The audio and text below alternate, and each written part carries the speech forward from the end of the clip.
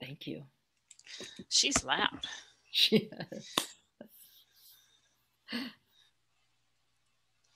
What is the thing up there? Do you see a thing that says October 6th, 20 songs? No. No. Okay. I don't. Oh my. I'm not sure what that means. I'm sure it's nothing good. We'll see what. Good morning, Mitzi. Good morning, Joan Mellinger. Good morning, Jen. I had such a lovely time at your beautiful property. Hello, Deacon Joel. Hi, Dawn and Betty Ann. It was great to see you at lunch last week. Hello, Edmond. And the Gummy Bear King is with us. See if and Skittles is too. Hi. Good morning, August and Jack. Hi, Joyce Parrott. Hi, Ken Callie. Good morning, Joe and Gail. Wow. Don and Dick and Arthur and everyone who joined us by dialing in, welcome. We see you. Brenda Hines. Rob, I hope you're having a great Father's Day, getting ready for your big birthday celebration tomorrow. Hope you have all kinds of fun things planned. Good morning, Mishi. And Bill and Mary Lou, Pizza Plea.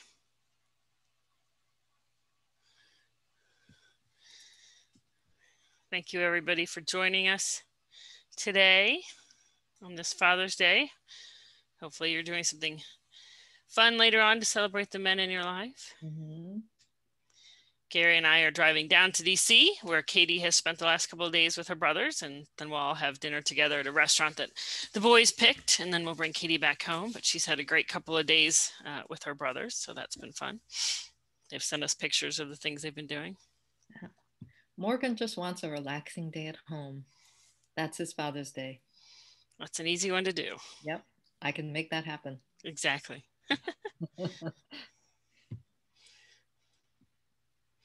Good morning, Joan and Lil. Ken Callie, good morning.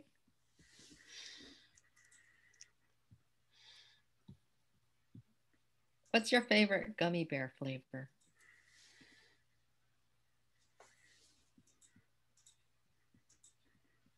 I want to know because the Gummy Bear King is with us today. I do not like the consistency of gummy bears. I realize I'm a minority. Of course you don't. Mine is pineapple, and then a close second is the green apple. Well, I really like green apple flavor, and I love green apples. I don't know that I like them in gummies. So, well, welcome to worship, everybody. We give thanks as we're winding down our Zoom worship here. We've got this Sunday and next Sunday. Doe Run is already back in person, and Unionville will be in person July 4th. So we give thanks for those of you that have come to join us. We have a beautiful prelude this morning, Faith of Our Fathers, offered by Chris McGuckin.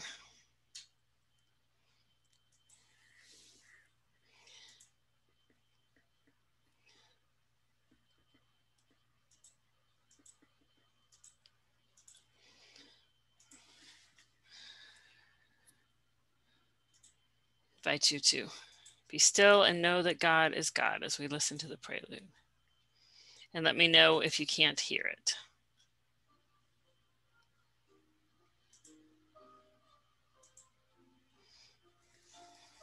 It's very quiet.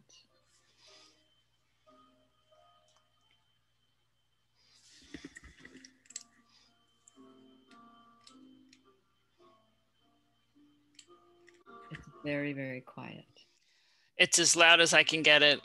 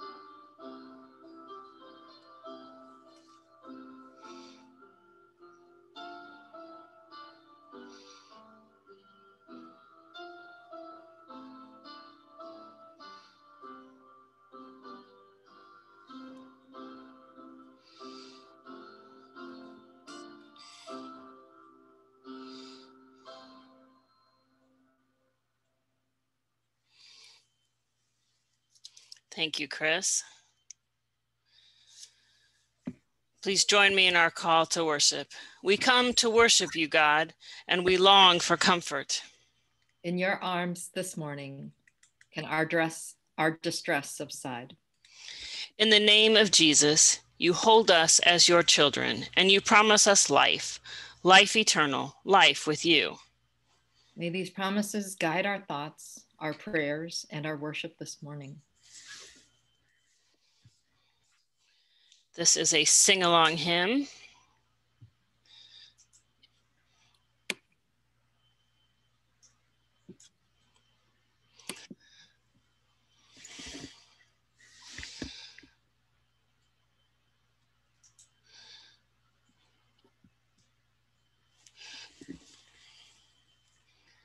I wonder if everyone can hear it okay, because it might have been just me that the music was soft. Can you hear this? It's, Can you hear that? Did you hear that? it's really soft. I don't know about anybody else, so. Okay, because it's as loud as I can make it. Let me try. All right, so I'm going to try it, and somebody text me if it's too soft and you guys can't hear it. Okay, so there, Joan says it's soft, and Lil says it's soft. Okay. I wonder if it's because it's going through your headset. What did you say? I wonder if it's because you're plugged into the headset. I don't know. That's what I'm wondering.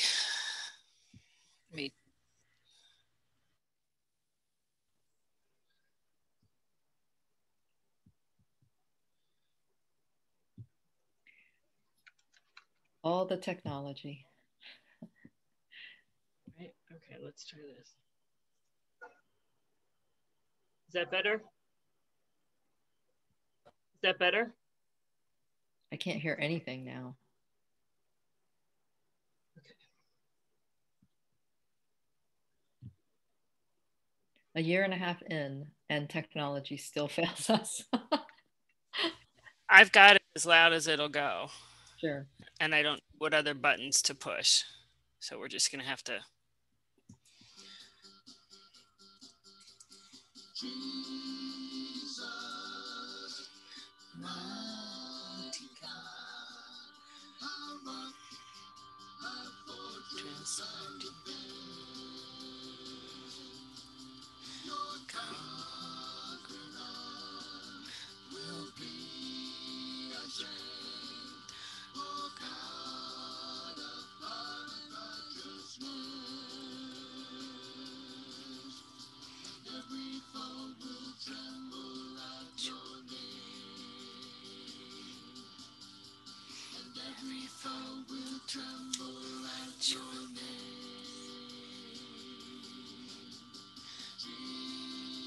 Jesus, mighty God, our rock, our fortress, our defense. Your conquering arm will be our strength, oh God of our righteousness. And every foe will tremble at your name, and every foe will tremble at your name. Every foe will tremble at your name. Every foe will tremble at your name.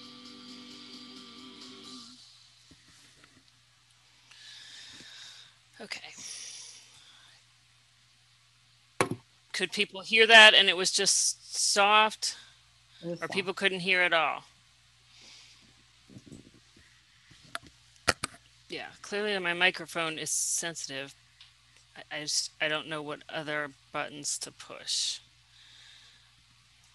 So, Young Me, entertain the folks with some lively vignettes. Lively vignettes.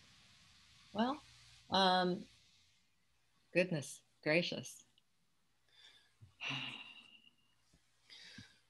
You put me on the spot. I have no story to I know. random stories. What'd you have for dinner last night? Start there. We, so here's the thing. My beautiful, wonderful, smart, intelligent husband, funny husband, he is on a he's in on this ambitious goal to lose some weight before our older daughter's wedding in August, August 14th, and so Saturday is designated cheat day. I think anyone who is trying to lose weight and working really hard during the week needs to reward themselves somehow. And whereas maybe I don't recommend an entire day of cheat eating, I do recommend, a cheat meal. And so Saturday was our Father's Day cheat meal, and we had wasabi, Japanese. Are you familiar with wasabi? Mm-hmm. And it was just, it was just perfect. And of course, because it's our cheat day, I ordered way too much, and I was determined not to waste it. So I just stuffed myself like a turkey. And I'm paying for it today. That is gluttony. Didn't you preach on gluttony? I did a couple weeks ago as I was eating Twinkies. And I acknowledge that. I told folks, all right, well, some of you can hear it, some of you can't. I fiddled with enough buttons that I'm afraid I'm just gonna, sure, the whole thing's gonna fall apart. So I apologize. Thank you, Bill and Mary Lou. That was a great, fun song, and we're just gonna have to go back. Yeah, yeah, we're here, and we're gonna power through it. And we're gonna power through it. That's right.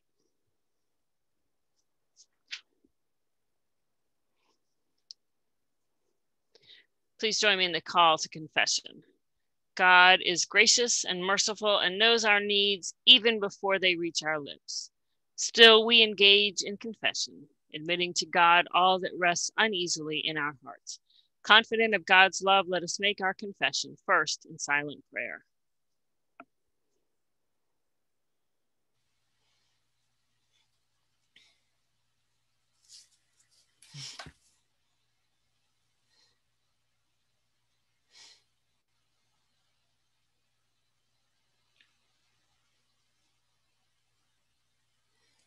Sometimes, oh God, we forget people, or we toss them aside, the difficult ones, the needy ones, the ones that are hard to spend time with, the ones who confront us. And sometimes when we do things like that, it's not really about the other people, but about us. We are uncomfortable, or we feel guilty, or we follow brighter, shinier people, or we worry about what will make us look good. We are in such desperate need of your forgiveness. We need to be forgiven for our sins, for our mistakes, for mistaking what the world values with what you value. Help us to be better and to see more clearly and to care more thoroughly. In Christ we pray. Amen. Amen. Friends, hear this good news. The love of God is beyond measure, and you are included in that love. Know that you are forgiven and thus free to love and serve. Alleluia. Amen. Amen.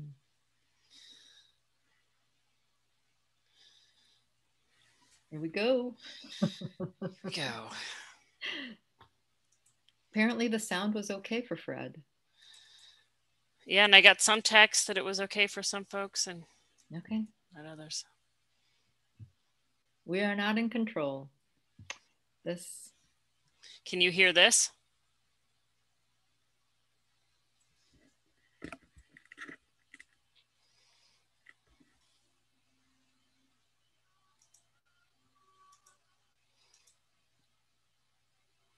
It's very faint.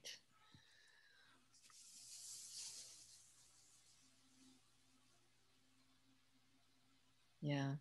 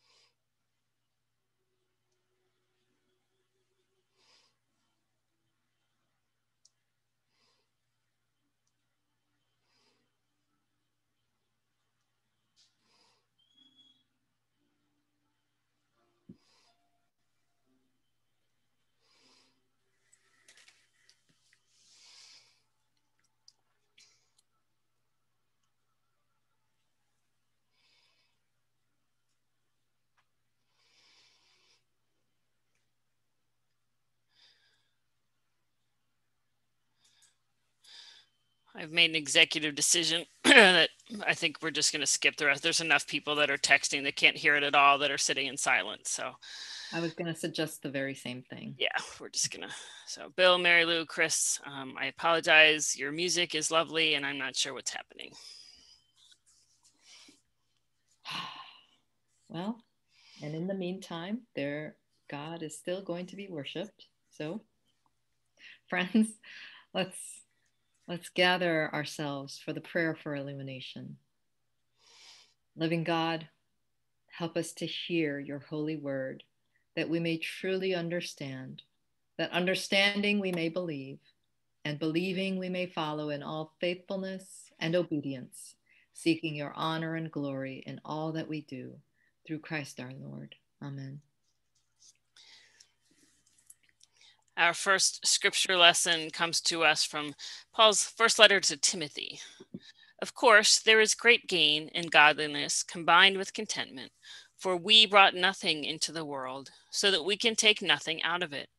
But if we have food and clothing, we will be content with these. But those who want to be rich fall into temptation and are trapped by many senseless and harmful desires that plunge people into ruin and destruction. For the love of money is a root of all kinds of evil, and in their eagerness to be rich, some have wandered away from the faith and pierced themselves with many pains. Our second scripture lesson comes from the Gospel of Mark, chapter 12, verses 41 through 44. Jesus sat down opposite the treasury and watched the crowd putting money into the treasury. Many rich people put in large sums. A poor widow came and put in 2 small copper coins, which are worth a penny. Then he called his disciples and said to them, "Truly, I tell you, this poor widow has put in more than all those who are contributing to the treasury, for all of them have contributed out of their abundance, but she, out of her poverty, has put in everything she had, all she had to live on." The word of God. Thanks be to God.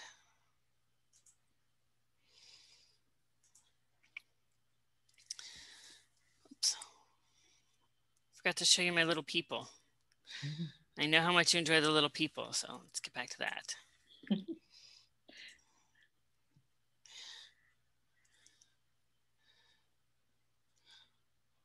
People of the Middle Ages. Yep. And again, all the virtues are ladies, all the vices are men. Oh my. I didn't do it. I didn't paint it. Today we're talking about generosity. The Greek text from the passage of 1 Timothy suggests that greed is a kind of craving, a clutching or a snatching associated with extending the arm or the hand to grasp or take something. It's a desire deformed into an inquisitive and possessive power. Think of the commandment in Exodus against coveting, or the prophet Isaiah denouncing persons who reach out to join house to house and add field to field. It's a craving to acquire and possess. One figure or image of greed that comes to mind is the hoarder or the miser, who relentlessly acquires and then jealously guards their possessions. This is the image of the greedy that comes through in several of Jesus's parables. Consider the parable of the rich man, whose land produced abundantly. In response, he decided to tear down his barns and build bigger ones in which to store his grain and goods, only to discover that that very night he would die. Recall the parable of the talents, in which a servant faces the harshest judgment from his master after hiding his wealth by burying it in the ground. Try as we might, greed is not so easily tamed. Greed is more than a craving for material goods and more than a matter of possession and accumulation. In its narrowest sense, greed is associated with a craving for monetary wealth and material possessions. It is about a desire to accumulate and possess. However, alongside the narrower and more popular sense, the church has also recognized a broader sense of greed. In its broader sense, greed is more than a materialistic vice, encompassing not just material possessions, but also intangible things associated with the human spirit, like honor, knowledge, authority, or power. Thus, those who are greedy might not be at all materialistic in the popular sense of the term. Yet by craving honor or prominence, for instance, they are just as greedy as those who strive to acquire and lay aside great stores of material wealth. Over against the vice of greed, the moral tradition of the church sets the virtue that is called almsgiving, beneficence, or liberality. For clarity, let's call it generosity. If greed is synonymous with the clutching hand, generosity's likeness is the open hand, as when the Lord instructs Israel not to be tight-fisted towards its neighbors, particularly the poor and needy, or when Jesus, in Luke and in Matthew, instructs disciples to give without thought of return. When Paul lifts up before the church the paradigmatic instance of generosity, Christ himself, though in the form of God, did not clutch or cling to that, but instead gave himself to us for our redemption. When we consider images or figures of generosity, we must not begin with the sharer, but with the beggar. The generosity of the Christian is the generosity of a beggar. After all, as Scripture and the offertory of many churches make clear, we have nothing to give apart from what we have first been given. This is throughout the Old and the New Testaments. Thus, as we pray, we beg, give us this day our daily bread. Beginning with the image of the beggar is significant for the way it fundamentally alters how Christians understand themselves to be sharers. The open hand of generosity is first a hand that is open to receive from the Lord. The Christian practice of generosity is rooted in God's gracious providence. We open our hands. We give to all who ask with no thought of return. We give everything because in Christ we have been given everything. As the great reformer Martin Luther wrote, we have been given such great abundance in Christ that all our labors, and indeed our whole life, become a surplus with which to serve and do good to our neighbors. All that we have and all that we are is given by the Lord. And so we give all that we have and all that we are in love to our neighbors out of gratitude for God's good gifts. In the end, greed is an expression of a lack of trust in God. The greedy are locked in a world of scarcity because they do not trust in God's providence. They do not trust that God will provide what they really need. They are not content with God's provision. They don't believe that being rich in good works, generous and ready to share is a path to life that is really life. Instead, notwithstanding the ways they attempt to conceal it, including invoking God's name to sanctify their accumulation and consumption, the greedy trust in the strength and cunning of their arms to secure their lives. The virtue of generosity, in contrast, is anchored not in the strength of our arms, as though we can be generous only after we have successfully grasped and attained. Generosity is rather an expression of trust in God's fidelity to the promises of Scripture. Because the Lord is our shepherd, we cannot lack. Though we give away our very lives, they finally cannot be lost, because in giving even our lives, we shall find them. Though we heed Paul's exhortation and give after the example of Christ, even to the point of death on the cross, God provides in the form of resurrection. Simply put, we are generous because God is generous. We are generous without end because we cannot reach the end of or exhaust God's gracious abundance. We simply cannot outgive God. In the name of the Father, and the Son, and the Holy Spirit. Amen. Amen. Thank you, Annalie. I have that sensation in me, like that is a word that I needed to hear today.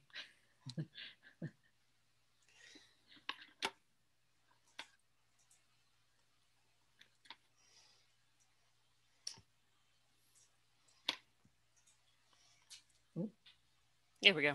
Here we go. Friends, join me now in the affirmation of faith. We believe and know that Jesus is the Holy One of God. We believe that he is the Christ, the Son of God, who was to come into the world. We believe that he is in the Father and the Father is in him. We believe that Jesus is the Christ, the Son of God, and that by believing, we have life in his name. Amen. Amen. So this song that we're not going to be able to hear is wonderful. Bill wrote it based on the 1 Timothy text about the widow's mite. I've heard it before. It is lovely. I will send it out when I send out the weekly email with my sermon script in it. I'll include the music because it is beautiful. Thanks to all of you for your continued generosity to the churches, that we are able to continue to do many things in God's name in our communities. Pray with me, please, the prayer of dedication. Mighty God, you overwhelm us with your great mercy. You surprise us with your wondrous love. As you draw us into this renewing relationship of love, may we respond with gratitude as we offer the substance of our souls to continue the ministry of Jesus. In his name, we present our gifts. Amen. Amen.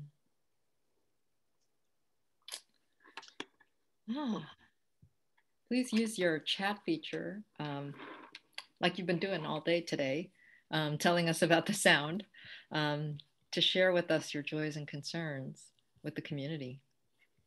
What's going on with you? Skittles got his cast off, so that's good news. Very good news. I'm glad that you didn't have to keep it on for most of the summer, August. That's great. We've been asked to pray. We were praying for Fred Graham, a friend of Marianne Gorkos. He and his wife were both on hospice. He did pass away. So prayers for the Graham family as they mourn the passing of Fred and anticipate the loss of his wife, their mother. And Marianne is going to East Lansing, Michigan for the funeral. So she's not at church today, but she wanted us to say prayers. So, Lord, hear our prayers. I'd wanted to play the Ting-a-ling song. I know we've got a lot of June birthdays. Rob McPherson's birthday is tomorrow, June 21st. So I was going to play the song for him, but that won't happen. So I'll have to show up outside of his house and have a flash mob and sing him the birthday song. I think he would really, he seems like the kind of guy that would really enjoy a bunch of people showing up at his house early in the morning to sing. At the crack of dawn. At the crack of dawn. Prayers for Amanda. Oh, Marianne says, thanks, Annalie. I'm listening in my car. Oh, fantastic. So Amanda is Joan's daughter's driving to Vermont tomorrow for a 2-week residency and graduate school. So prayers for Amanda. Traveling mercies. Lord, hear our prayers.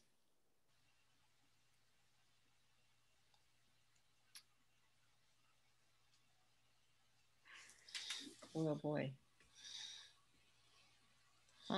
Prayers of gratitude for all the dads out there, the loving dads who have, sacrificed and loved and done their best, their very best. And when they knew better, they did better. Gratitude for all of them. And prayers for those who don't have great experiences with their dads, or who don't have dads, or who don't know their dads. Prayers of comfort and healing for them. Prayers ascending for Gary Custis, Patty Toole's niece's husband. He's going through a test for a tumor near his liver. So prayers for him that he finds comfort and healing. Lord, hear our prayers.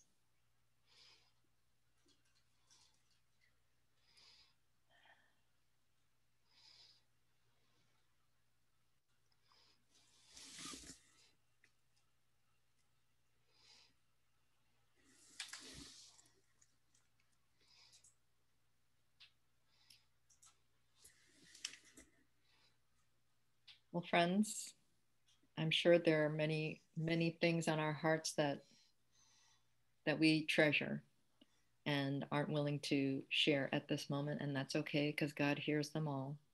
So let's take what we have been given and those we have not shared all to God in prayer, with the prayer that Jesus taught his disciples nearly 2,000 years ago. Our Father, who art in heaven, hallowed be thy name. Thy kingdom come, thy will be done, on earth as it is in heaven. Give us this day our daily bread, and forgive us our debts as we forgive our debtors. And lead us not into temptation, but deliver us from evil. For thine is the kingdom and the power and the glory forever. Amen. Oh, friends. It is a good reminder. It is a good reminder because the scriptures tell us that the wounds of a friend are faithful. And our friend Annalie has reminded us through proclaiming the good word that we are all beggars. We are all beggars. And some of us have received abundantly from God in Christ. And it is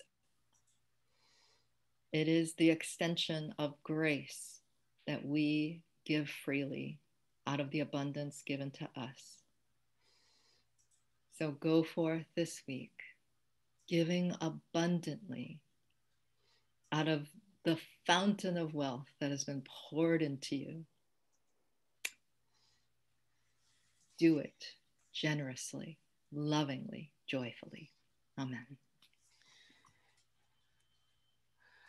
Remember that there is nothing that we can do to outgive God. So go into a world coming from a place of abundance and not scarcity, a place of generosity and not greed, sharing your blessings and being a blessing to others. Amen. Amen. Young-Mi, thank you for all your help these past 17 months on Zoom. I could not have done it without you, from doing slides, writing liturgy, just being here every week. Thank you. It's not a job for one person. So thank you very much. It really isn't. It really isn't. And thank you for letting me be here with you, and for coming up with the idea of the collaboration in the first place, and being bold enough to just jump in and say, let's do this together, because this is crazy and we don't know how long it's going to last. And it's only going to last 2 weeks. I still remember how sad I was putting the sign up on the church door saying that we were closed for 2 weeks and we would reopen on March 29th, 2020. And I was so sad. And here we are. But we're looking forward to July 4th. We've had some amazing in-person outdoor worshiping. It's just such a beautiful space. So we're excited. Next week, we'll have 9 o'clock outdoors, 10 o'clock on Zoom. And then starting July 4th, it'll just be one service. It'll be in person with some kind of live streaming capability. Got to figure that out. Yeah. That's not my bailiwick. We have some very much smarter people than me doing that. So you two have a good day, Lil. Congratulations to both congregations. You survived. We survived together, and that's how it's done. And now we get to go back into the sanctuaries, albeit carefully, cautiously, and definitely being careful not to go where angels fear to tread. But congratulations. Well done. Well done.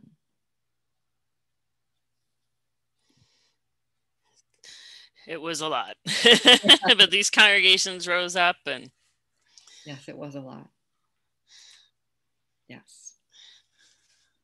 And hopefully you guys can breathe a little easier.